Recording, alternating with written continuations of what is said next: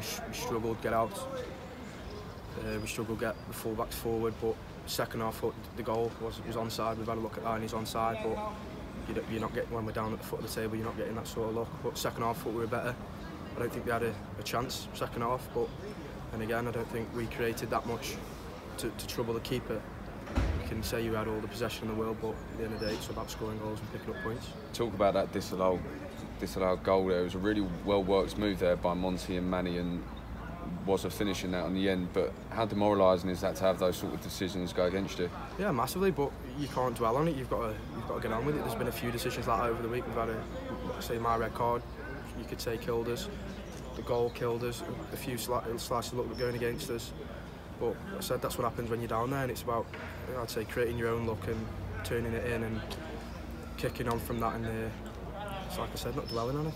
We've got a massive game coming up now away to Notts County next Saturday. What needs to change? What do you players need to do out on the pitch for next week to get those 3 points? I don't think that one's a massive game. I think they're all a massive game. We're coming here today. That's a massive game. They're in and around us, and we've given 3 points. So I think from now to the end of the season, every single game's a big game, and everyone's got to treat it like it's the last game, and we've got to stay in the league. We see the fans there turning up in numbers, and they're going through the worst experience with you all. What can you say to them for the upcoming weeks as for their support? I think everyone's disappointed as well as them, but they're the ones who are making the trips week in, week out to support us, and they're behind us every step of the way, which is credit to them, you know. But like I said, we've got to pick up points and want them enjoy it in there and want them keep coming, because it's not nice for us. Obviously it's not nice for them at the minute.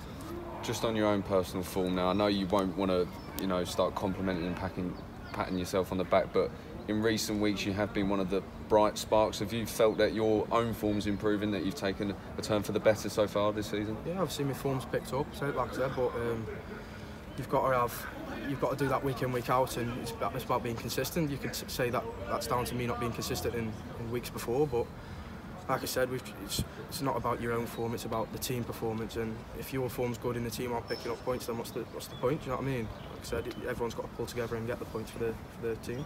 Do you feel there's enough in that change room there to put a result out next week and the upcoming weeks to keep the League 2 status for Port Vale? Yeah, massively. You saw the goal in midweek against Tranmere.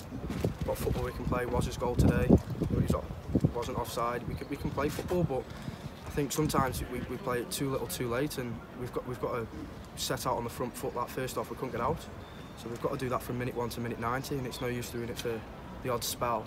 But we know we can do it. It's just a matter of doing it on the pitch.